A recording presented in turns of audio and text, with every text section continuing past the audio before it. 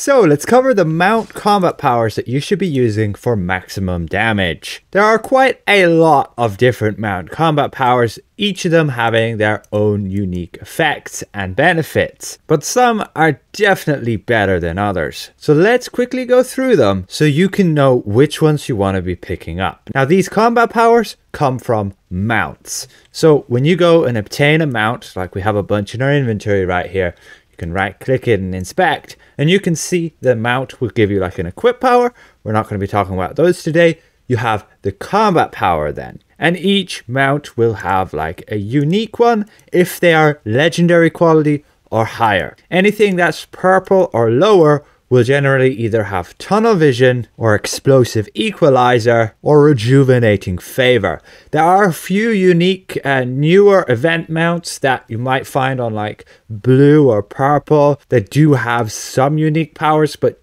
as of yet there still hasn't been any, I believe, that are that useful. So the main place you will get unique powers, and the best ones, is from legendary and mythic mounts. Some of them will have duplicate variants. For example, this Tyrannosaur, it's a commander version, has like the Tyrannosaurus Rexum, and it has the same effect as, let's say, the King of Spines. Same Tyrannosaurus Rexum, and those effects will not like stack on top of each other. So let's say you can increase the damage the target takes. Well, you can only benefit from one of these. There are some exceptions. Just be aware that your mount combat power has a 60-second cooldown, and its effectiveness will vary. So for example, this is at its maximum benefit, the Bat Swarm. That is when you have 100% mount bolster, which is when you have 10 mythic mounts, and when that Bat Swarm, the Swarm mount, is on mythic rarity. So let's move over to DPS. What are the best mount combat powers a damage dealer should be using in Neverwinter? And we'll start with within boss fights. Single target damage. Well, the best ones out there right now are these four. You have your legendary Giant Toad, which has its Giant Toad Tongue Lash, which can get up to 3000 magnitude. That is more magnitude than most DPS players, pretty much I believe all DPS players, have on like their hard hitting daily powers. So it can deal an absolute ton of damage, and it's not the only one like that. Also, be warned that the cast time of this is a bit longer than other ones, and it deals magical based damage. So the higher you have of your magical boost here, that mainly just comes from intelligence ability score, the more damage it will deal. So whichever one you have higher here, you want to take a mount that deals that actual damage. And so then you have another option, which is the Golden Warhorse. It's like an event mount, and it has Golden Touch, which also 3000 magnitude. It's also magical damage, and yeah, same magnitude, so same amount of damage. I just find the cast time is a bit nicer than the Toad.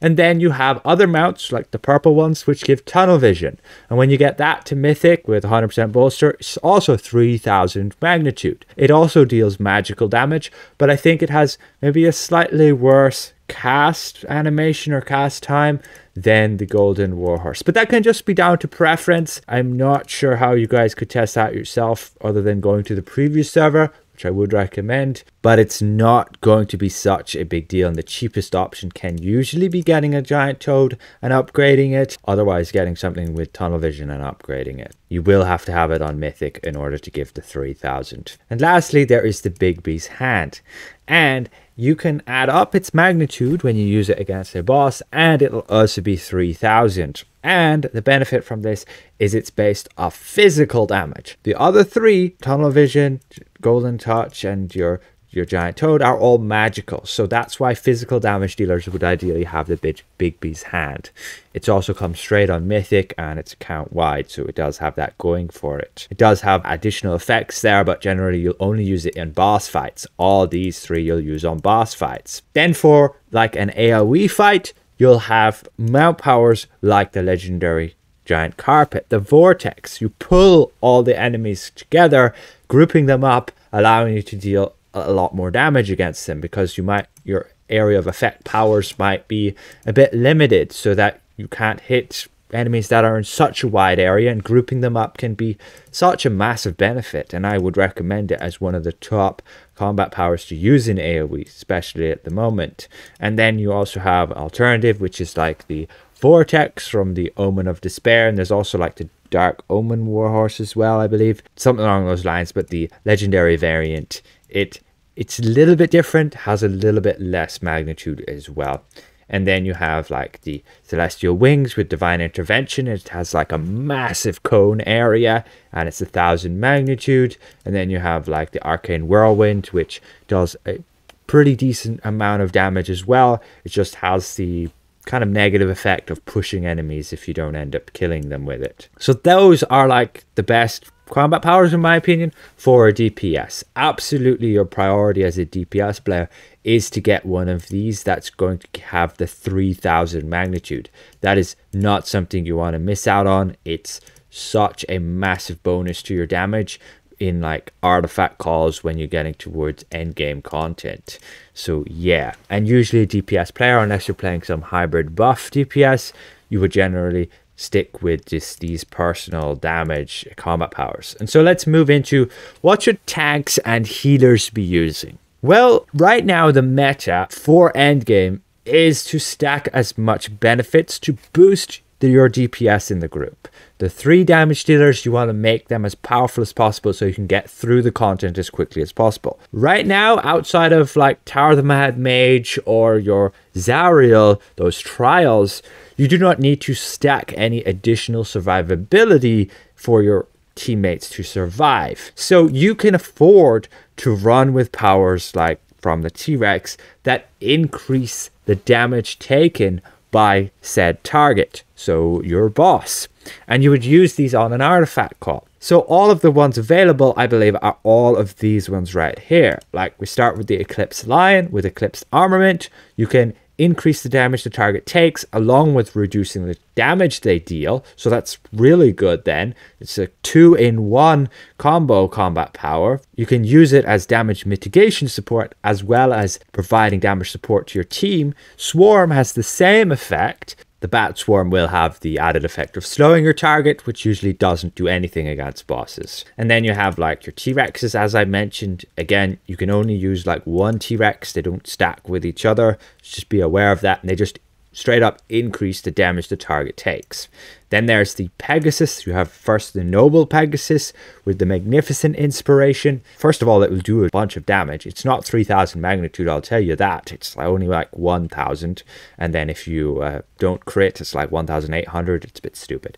Anyway, your allies gain a bunch of Forte, but most importantly, the DPS in your party will gain 15% extra damage. And the Legendary variant has the exact same effect. And the benefit is that they both stack with each other. So you can gain a 30% damage buff from using both of these. Of course, different players will have to cast those. You can only use one combat power, obviously. Then you have the Balloons, which has this Magnificent Balloons Bombardment. You basically increase the damage it takes of that target by 7.5%, and the Legendary variant has the same effect. And then you have like your Cauldron. You will also have a Legendary variant of this, which just increase your allies' accuracy and combat advantage. Usually everybody wants to have maximum combat advantage, so they won't gain any benefit from that.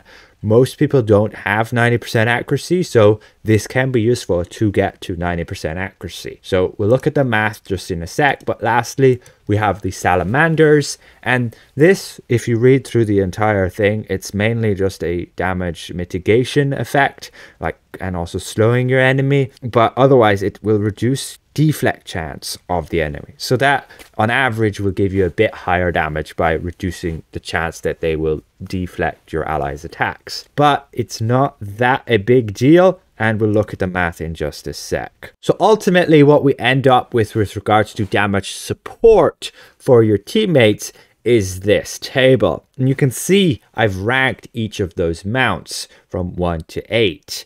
Again, we have both the Pegasus on like 4 and 5. It doesn't matter which because it's the same benefit. And they do very nicely stack with each other. So in most groups, you will be running with an Eclipse Lion and a Swarm for like your dungeons. your healer will have one of them, and your tank would have one of them. That's ideal because they also have the damage mitigation with their effects. And then you would have the King of Spines or one of the T-Rexes, which just has that 15% increased damage taken by the target.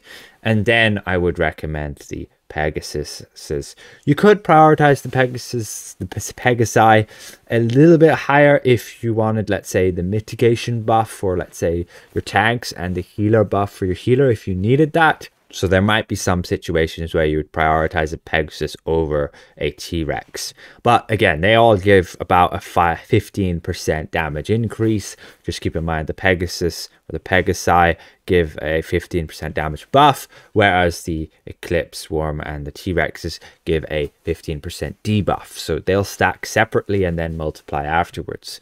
And so in 6th place, it's like the balloons, and then 7th place is the Cauldron. Just keep in mind of the Cauldron, it'll have 0 benefit if you have 90% accuracy and combat advantage. And ideally on a min-max build, you want to have 90% combat advantage anyway, so you'll gain no benefit from that. But if you were at just 75% accuracy and gain 15% from the Cauldron, that would add up to about a 7.5% damage boost.